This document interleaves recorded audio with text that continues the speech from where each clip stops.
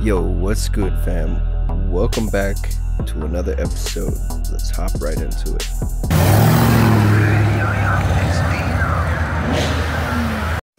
So if LA couldn't get any creepier with all the problems with crime and homeless, I ran into this billboard on this lot. So this is a vacant lot for construction, and it says, "Live life deeper, 144 stories underground. You may never go outside again." It's so creepy. I'm wanting to know if this is real with this construction site right here, West Hollywood, Beverly Hills adjacent, a controlled access community, 24/7 security, residents only amenities, a new standard of sustainable living, but it's all underground.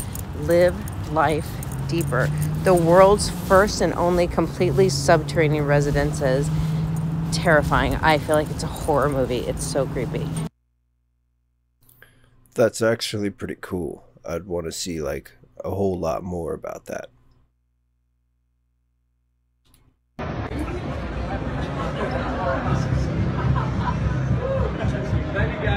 It's real. Hello, gentlemen, and welcome to Psychosec. Can I answer any questions? What is it all about? Well, we're a company that produces 100% organic human sleeves. You're probably wondering what's a human sleeve. Well, if you gather around, I can let you know what we do here in full details. So here at Psychosec, we've been able to achieve true immortality by taking your human consciousness and storing it on a device called a cortical stack. It's implanted in the base of your neck, and it collects and stores everything that makes you you. Every memory, every emotion, every sensation, everything you've ever experienced gets stored on this little device. You can see it here on the screen that's about to come up. You guys just follow me. All the information is stored on this device and can be digitally transferred from one sleeve that you currently occupy into the sleeve of your choosing. Sleeves are basically human bodies we grow in our lab. They're organically real. Bones, tissue, organs, everything. These are the best bodies you'll ever have, period. Nothing can hurt these bodies, but they are human. So if something were to happen to them, you can always change them out for a new one. That's why it says immortality becomes non-existent. Because you can be 50 in one body and change to your next body. You're as young as you feel. If you come this way, David's going to show you some 2018 models that you can choose from. Well, you can choose which sleeve you desire. Now you can either have the sleeve that you have right now, or we have a selection of wonderful sleeves that we have made through Psychosec, fully genuine and organic produced. Now if you'd like to be taller, shorter, skinnier, if you'd like to have better vision, maybe strength in your body, you have the choice to choose a man or a woman's sleeve. Now if your sleeve becomes damaged or too old for your liking, simply remove from the cortical stack your DHF, your consciousness, to another, newer sleeve. Yeah, that ain't real. That's an ad for a TV show on Netflix. June 20th, 2020.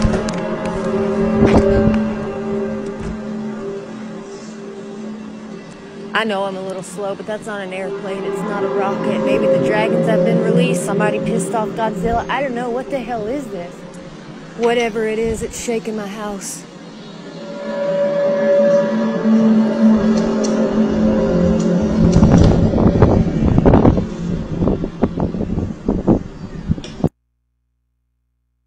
I don't know, that would be kind of scary to like wake up and your house is vibrating and then you hear that sound in the sky.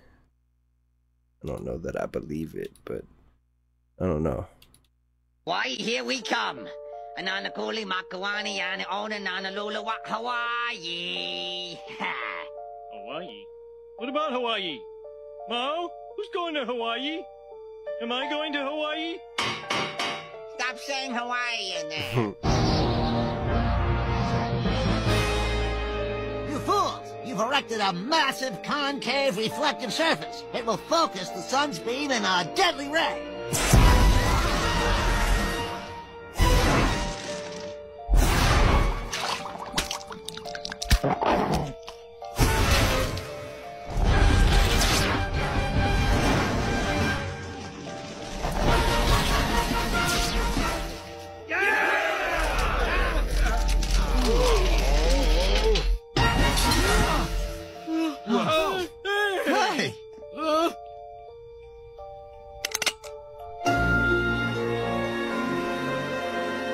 First off, I'd like to thank the good people at Tianjin Smelting and Mining and Donuts and Tops for neutralizing our wonderful, deadly new lard lad.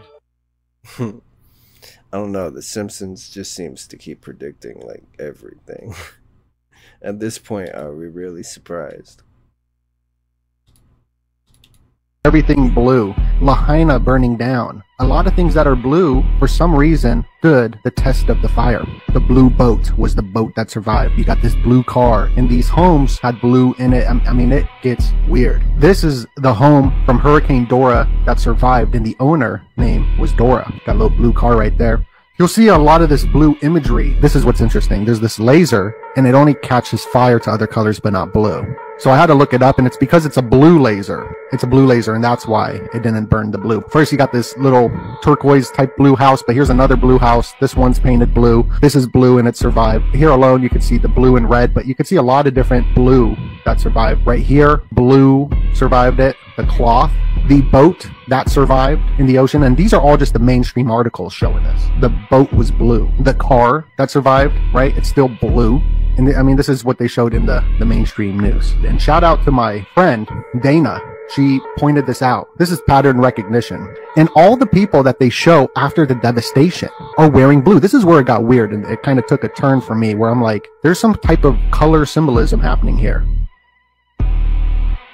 This fire right here, this blue, survived it. Cut it off from the blue. Right here where the 47 trunk banyan tree survived. You got this like little blue house, restroom that survived. Here's ABC News. The guy in the blue. This girl cleaning is wearing the blue. Good Morning America. This guy's wearing the blue. Just weird. Symbolism. Burnt, but this guy's carrying something blue. So everybody that they're showing in these pictures are wearing blue. So some sort of code. It's some sort of, I don't know what it is. This house, they were showing this in CNN, the blue house over the fire, the sugar cane, this guy looking at it, wearing the blue. I mean, it goes on and on. This guy, New York Times, he's wearing the blue. This guy laying down on the blue chair. It does go into the color spectrum, as we did a video on the purple lights, the purple blue lights that are popping up everywhere. The blue light, you got a Blu-ray disc because the blue holds the most information through this light spectrum.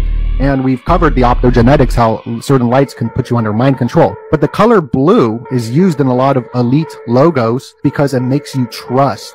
It's I trust you, in a sense. Politicians usually wear blue suits, so you will trust them. You always see politician wearing a blue suit. This all goes into mind control. And let's not forget about this blue mask right here. The blue street lights popping up, the blue and purple street lights. Project Bluebird, which was a mind control operation. Project Bluebird, Twitter's the Bluebird, but Project Bluebeam, that's probably the most important of all this. Using lasers, Project Bluebeam lasers, to create holograms. All the blue and this being blue should say enough about that there's something going on with the blue logo. Here's the blue logo. Here's the blue logo. Here's the blue logo. Here's the blue logo.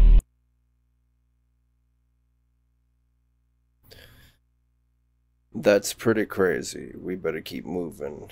I don't want to like disappear or something. Man shines a light at a UFO and you'll never guess what happens next. The man made a detour at Sentinel, Arizona rest stop. He observed several UFO in the distance. He decided to shine his light at them. You're not going to believe it, but it looks like the UFOs began to communicate with him. So let's analyze the footage. Whoa, look at those guys. What in the fuck? Oh my god.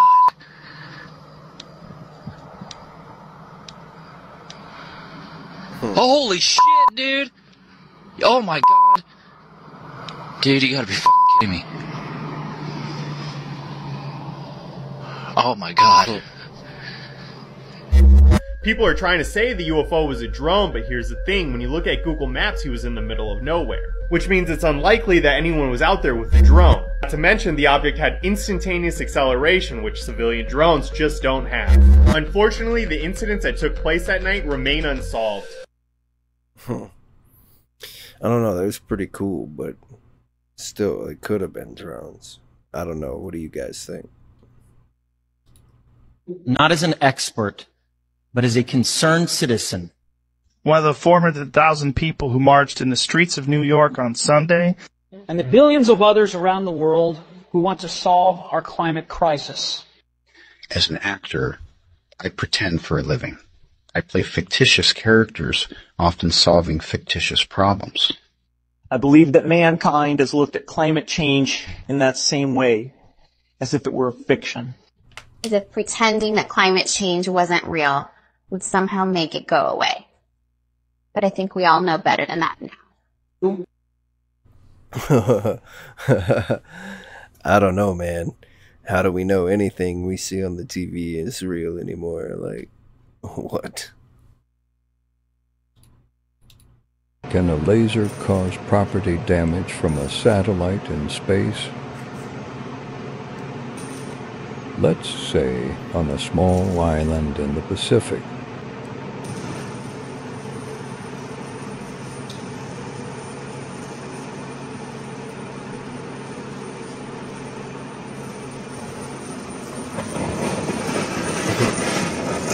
It's pretty cool.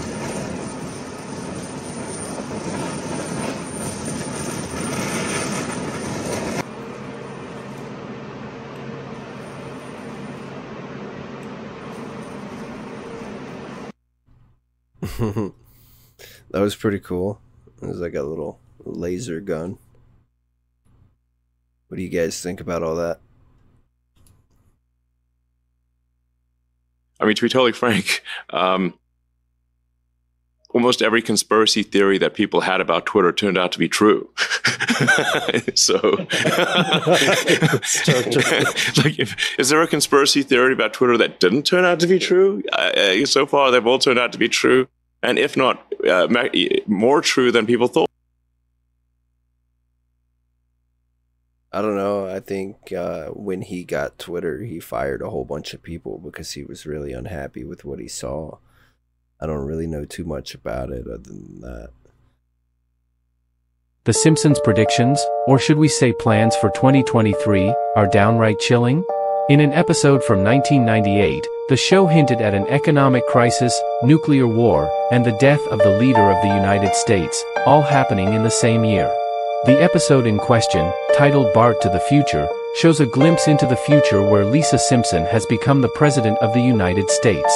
In a conversation with her staff, Lisa mentions the previous administration headed by President Biden, left behind a budget crunch and quite a bit of a mess. Later in the episode, a news broadcast reports on a nuclear skirmish with an unspecified country leading to mass destruction and chaos. While the idea of a nuclear war and economic crisis is frightening enough, of course, we can only hope that these predictions from The Simpsons do not come true. But it's hard to ignore the show's track record of foreseeing major events, making us wonder what else they might have predicted for the future. To unlock secrets of humanity. Like I said, like, are we really surprised with The Simpsons at this point? I often joke that you've probably actually met undercover officers and never known it. Oh, for sure. In your everyday life, just walking through the grocery store or the mall or whatever else. They estimate there are 100,000 undercover officers inside the United States at any given time. That almost seems low. It's almost. It's also the unclassified number, right? The odds of you crossing paths with one of them at some point is scarily high. Whether you're standing in line at Target or Walmart, because guess where they shop? Whether you're visiting a national park and they're taking the picture right beside you, or whatever it might be, you're going on a cruise and they're on the cruise ship with their family too. It's just amazing how close it's been. And that's not even counting all the people out there who have stories about grandparents and aunts and uncles who nobody really knows what they did and maybe they did this or that. It's fascinating how we're all just a few steps removed from truly undercover work. I believe it. I worked at a game store when I was a teenager, and there was a guy that used to come in and he'd pay for everything in a bag full of money, and he was like always dressed in black, wearing gloves and stuff. He would never tell us what he did, but he would like buy 100 games at a time every time he would come. It's crazy. There's no question about the fact that Mockingbird is real. It started out paying journalists in major media, Pulitzer Prize-winning journalists, to print fake stories that the CIA wanted in the press and fake interviews. And this was revealed in the Church Committee. Do you have any people being paid by the CIA who are contributing to a major circulation American journal? We do have people who submit pieces two American journals. And of course, then the CIA destroyed the rest of the files, which is what they do. George H.W. Bush came out and finally made the statement about Mockingbird. Well, we're going to officially stop the Mockingbird program. The CIA will no longer pay journalists to write stories. From now on, the program is voluntary, which means Mockingbird continues today. When's the last time you've seen a mainstream media outlet do a serious investigative report on the actions of the CIA? There's a reason for that. This would mean that the CIA could manipulate the news in the United States by channeling it through some foreign country. And we're looking at that very carefully. You say that continues today? Well, I would think probably for a reporter it would continue today, but because of all of the revelations of the period of the 1970s, it seems to me that a reporter's got to be much more circumspect in doing it now, or he runs the risk of at least being looked at with considerable disfavor by the public. I think you've got to be much more careful about it. Platforms to push their own personal bias and agenda to control exactly what people think. And this is extremely dangerous to our democracy. This is extremely dangerous to our democracy. This is extremely dangerous to our democracy. This is extremely dangerous to our democracy. Yeah. Moving on. But the legend is that Jackie Gleason and Nixon were drinking, and that Nixon said, "You want to see some fucking aliens?" And they get on Air Force One, and they fly to some Air Force base, and they go to a place where they have a crashed UFO, and they have biological beings that are in freezers. And Jackie Gleason sees this. And Jackie Gleason, after that, has a house built in upstate New York that looks like a UFO. He became obsessed with UFOs after that. There was a house, it was actually for sale at one point in time. Yeah, so he has this house that he had shaped like a UFO. And this is like, who knows if this is a true story, right? Because it's like, it was kind of sort of disputed. His ex-wife told the story or something like that. I don't know. What do you guys know about that? Leave some comments. Okay, I get it. I get some tension in the room. Let's just address it. Why the hell did they get me to host this thing? No, I'm serious. Biggest night in sports. They couldn't go out and get Kevin Hart, Matt Damon, Kristaps Porzingis. Instead, they hand it to a guy who spends most of his life in jean shorts and is actually proud of it. Why? Why did they go get a guy from the redheaded stepchild of sport and entertainment? Why did ESPN get a host from the WWE? I mean, it's rigged. Did I just spoil the surprise for some of the people? It's scripted entertainment. What we do is fake, right? So I know what you're thinking. Me hosting the ESPYs, that's crazy. Or is it genius? It's time to take a look at yourself, sports, and realize that you're more like the WWE than you have ever imagined. I'm going to start with the NBA.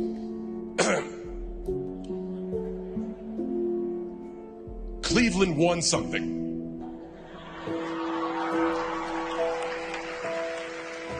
That's actually impossible. There is no way that that wasn't scripted. Especially when you look at the whole story. Okay, LeBron.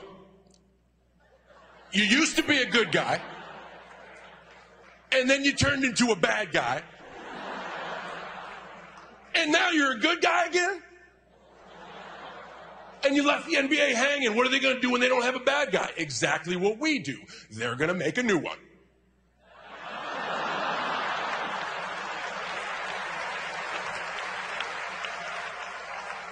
My hat's off to football, though. They build characters. Odell Beckham Jr. Hell, he already looks like a WWE superstar.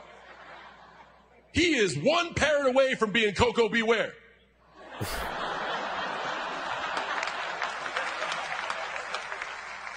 But I will admit, here is the one place that the WWE has you beat, the one thing we have that you don't. Vince McMahon.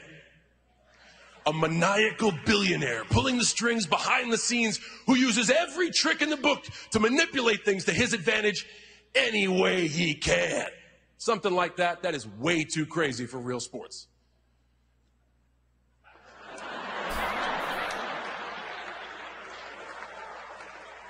Or maybe we have more in common than you think. Do y'all think he was joking, or do y'all think he was being for real? Oh my word.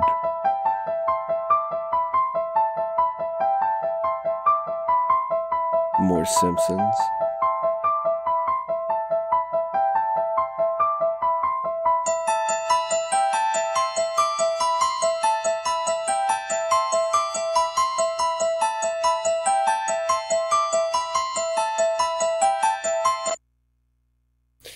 Well, that can't be good, guys. We are learning new details tonight about suspected directed energy microwave attacks targeting CIA officers and top national security officials. We first started hearing about them, and we told you about them here on Special Report in 2016, shortly after then President Obama opened the embassy in Havana, Cuba. National Security Correspondent Jennifer Griffin at the Pentagon has the latest tonight about a suspected attack here at home.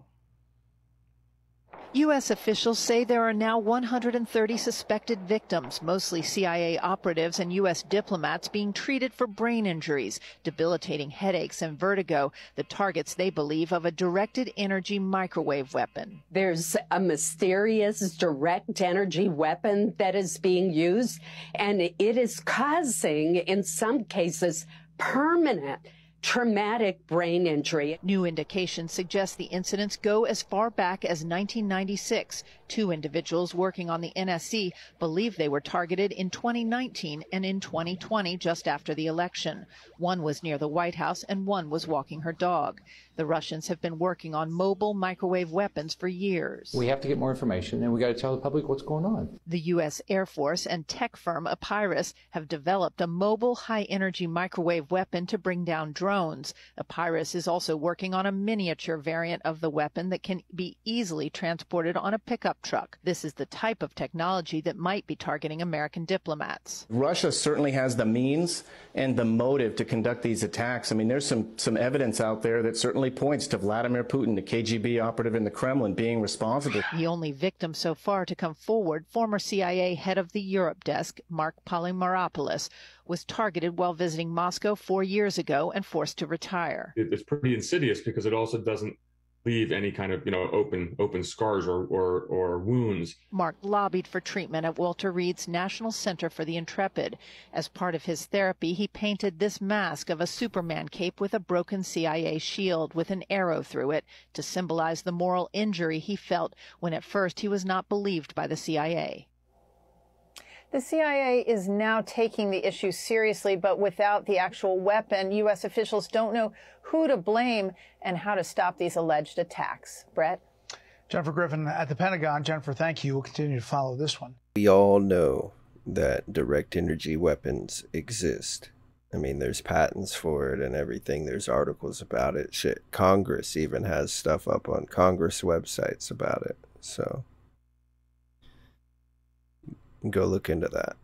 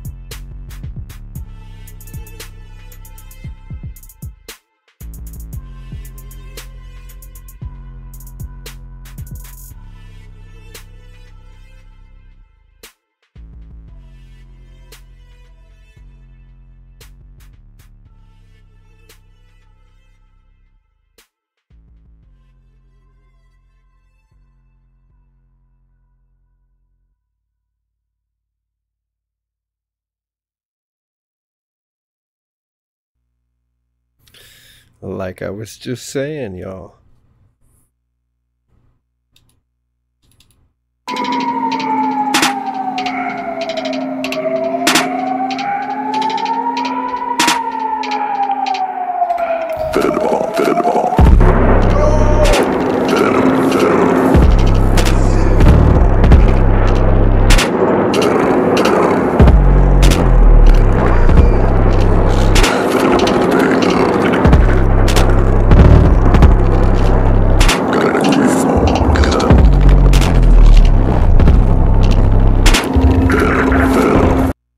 Iron Dome. Israel's Iron Dome is a short-range air defense system. It is designed to intercept rockets, artillery and mortars. The system has been in use since 2011 and has helped reduce casualties from rocket attacks against Israeli cities.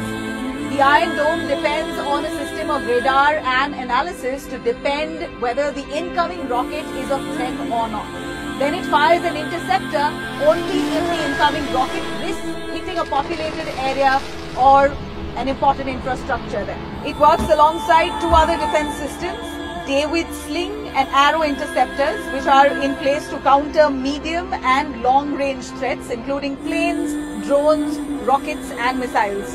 The interceptors of the system are fired vertically, either from mobile units or a static launch site. They detonate the incoming rocket in the air, producing the explosions in the... That's pretty cool little defense system, though. Looks cool when it's being used. 2010. You're watching a short-range ballistic missile target being destroyed by a high-energy laser mounted on a modified Boeing 747, while both are in flight. The Missile Defense Agency's airborne laser test bed reportedly carries a megawatt-class high-power chemical oxygen iodine laser that's coupled with precision pointing and atmospheric correction equipment, and it is now proven capable of knocking a ballistic missile out of the sky. Onboard sensors detect the boosting missile, track it, compensate for atmospheric disturbances, and then blast the target with the laser, heating the boosting ballistic missile to critical structural failure. The entire event, from launch to target destruction, took less than 2 minutes in the test. The system is the result of a cooperative effort led by Boeing, in partnership with Northrop Grumman, which supplies the laser, and Lockheed Martin, which is developing the fire control system. The aim is to deter enemy missile attacks by disabling the attacking missiles while they are in the boost phase. That means hitting a target capable of 4,000 miles per hour with a beam of light traveling somewhere close to 670 million miles per hour. As you can see from this cockpit camera view, the relative motion can seem quite small. The U.S. Missile Defense Agency hopes similar devices will one day be capable of tracking and attacking multiple targets at a range of hundreds of kilometers at a lower cost than current technologies.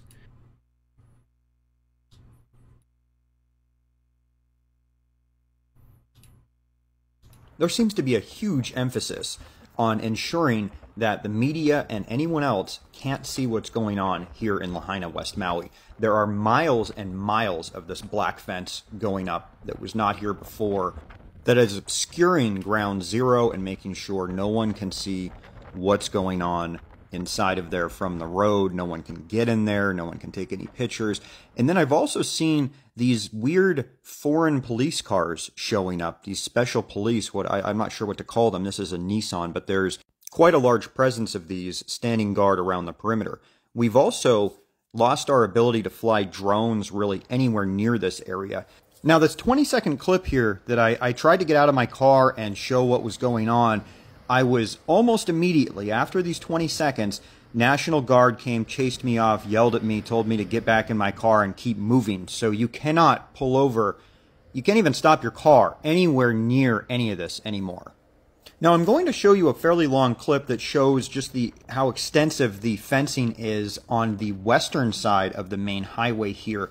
And there also is National Guard, regular police, and what I have dubbed special police, which are these police cars that are foreign made. The people that are driving them are not, they don't look like any police I've ever seen in the United States, so kind of a bizarre situation, but they have a huge presence standing guard ensuring that nothing can be documented. You can't stop your car, you can't pull over, you can't fly a drone, you can't take a picture, you can't get in anywhere near any of this, which is part of what makes the footage that I have so unique. Now, I always make sure to point out that the footage that I have has been uploaded to the mainland to multiple people. They have the credentials to my social media, so if anything does happen to me, it's not going to prevent the story getting out. But the footage I have both on the ground and drone, but particularly on the ground, is not going to be able to be reproduced with the amount of resources they have put into locking this area down. Now, I am working on another video now that's going to show side by side this same drive a week ago, so you guys can compare the, what it's like now, and you can see just the amount of fencing, rocks, police, barricades. Yo, that's pretty crazy that they're doing that. They're trying to make it to where nobody can see what's going on. That's pretty crazy. So in the foray of directed energy weapons. What is that? The ability to, let's just say, throw your voice into your head, or my voice into my head, or allowing algorithms that now they can blanket a whole geographical area and they can make everybody change their thoughts. They can, I use the term intrusive thoughts. Back to that fork in the road analogy. If you find yourself where you have to make a decision about something, next thing you know, you catch yourself kind of having an argument in your head with your own voices. Well, the ability to add another one of your voices in there, but have it controlled by somebody else's microphone, so to say, is a very powerful tool. And I think this is a weapon of war that we are seeing happen to everyone around us. The Department of Defense recently started initiating protocols for their employees, their agents, to discuss Havana syndrome-like symptoms. And on that list is that their agents are hearing voices in their head. And this is what they're getting at. This is that technology that, next thing you know, you're trying to make a decision, but there's another Sean in your head that now is actually somebody else's control. And through the manipulation of that voice, they can now push you, just like we have, the cell phones are weaponized now, the social media platforms, and they can engage with an algorithm, and they know that they can push you in a direction by repetitive information being displayed in front of you. That is wild. Hoo-wee. Alright guys, so that's another video. I hope y'all have a good day. Take it easy.